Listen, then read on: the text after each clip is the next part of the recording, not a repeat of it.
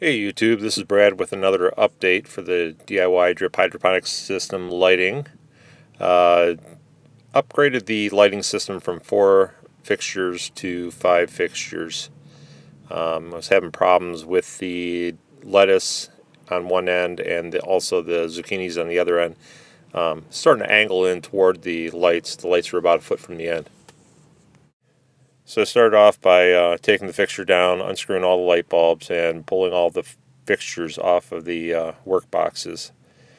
And at that point I spaced out the work boxes again, and I added the last work box on there also. So now I have 5 fixtures on the lights bar now. And then what I did is I went to one of the big box stores and I got a 5-foot section of 7-inch furnace ducting, and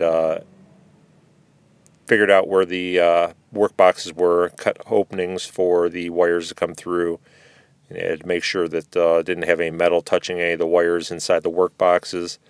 Reconnected the wires and sandwiched the ducting between the work box and the light fixture.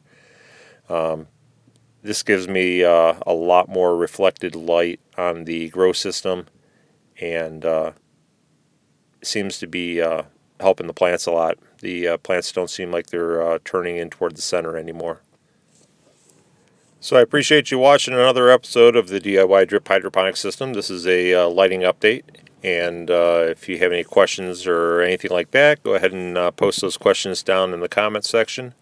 If you like the video, go ahead and give me a thumbs up, and if you want to catch up on more of the videos in the future, go ahead and click on the subscribe button. Thanks, and have a great day.